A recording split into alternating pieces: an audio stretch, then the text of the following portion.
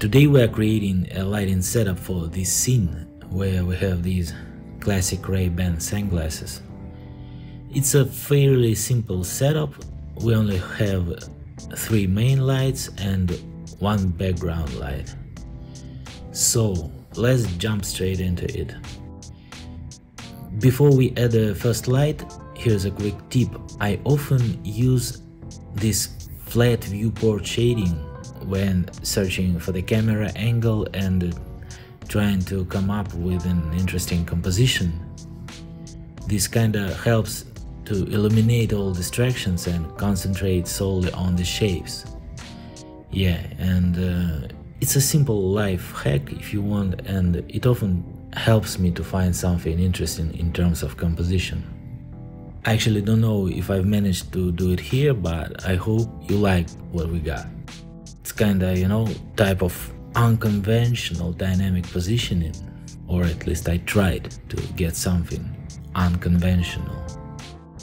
Yeah, okay, so the first light we will be adding is positioned slightly to the left and above the object, and its main purpose to illuminate the front side of the frames and both glass parts.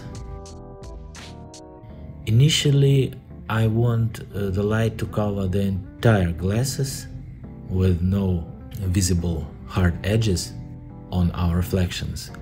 And once we achieve the right position and the size, I then use the vertical tilt slider to create this type of vertical gradient and bias the gradient towards the top. Okay, as you can see, this creates this beautiful gradient effect on the glasses, helping to highlight their 3D shape. The next light is positioned to illuminate the frame from behind, helping to highlight and shape the contours of our glasses. To see its effect more clearly, let's isolate the light. As you can see in the target shot, this light appears a bit narrower on the frames. We can try to replicate that by decreasing the light size and maybe slightly adjusting its position using orbiting mode to get the highlight mostly on the rib or the bevel of the frames, I should say. Just like that. Yeah. Now we're getting to our third light that plays an interesting role here.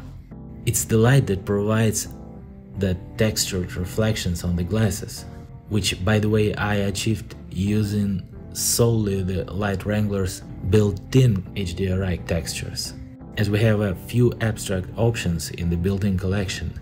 By the way, I am planning to expand this collection, but even now I believe we have enough options if we bring a spark of creativity to our process.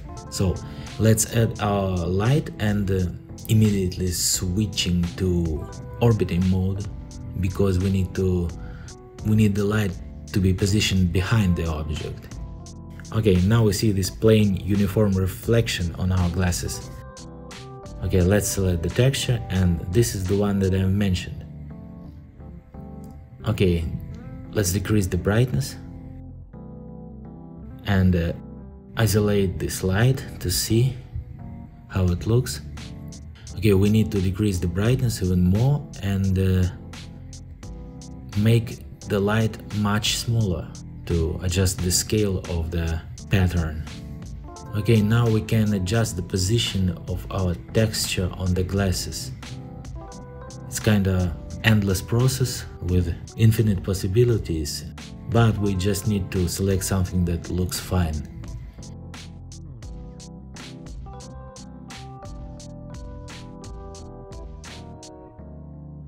Okay, I'm not happy with the narrow spread on this light because it kinda reduces the gradations on the HDRI texture.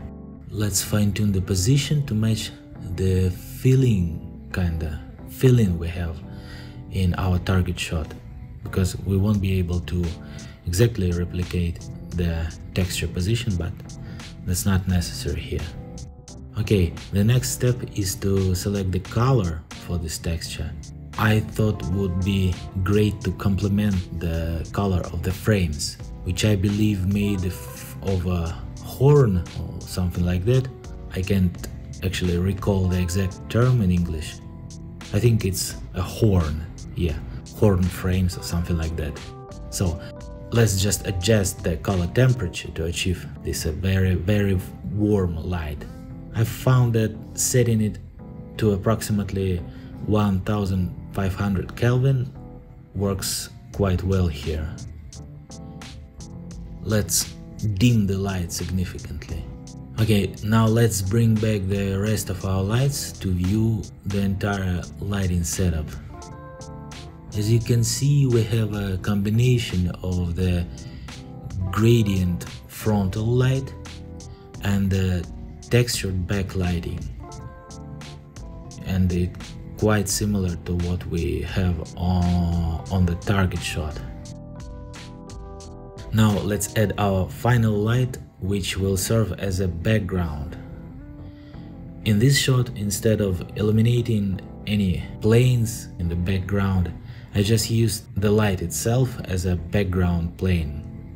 Adjusted the scale to roughly match the overall frame size. Okay, now let's switch to HDRI light customization mode and select a texture that I found quite complements this kind of zigzag positioning of our glasses. This texture, as you can see, has roughly similar shapes, and I think it works very good here. Okay, let's reduce the brightness, and for selecting the color we will not use the black body temperature here, because we need an unusual color. So here I used trick I often use, which just eyedrop in the main color here and shifting the hue to create slightly different but still harmoniously complementing color, creating some kind of a monochromatic color scheme. I believe monochromatic is the correct term when you have a spectrum of hues within a close range. So now we have a greenish goldish aura that complements the frames and creates a balanced aesthetic, not really overpowering the object or going too crazy, because we're dealing here with classic sunglasses. We perhaps already went too far with the red texture reflections on the glasses, but I think it's quite interesting here and I think it works. Okay, what I dislike about this setup is that with the bottom light, the effect on the frames is more narrow than on the target shot, and the highlight appears more narrow. So to change that, let's increase the light spread for this light.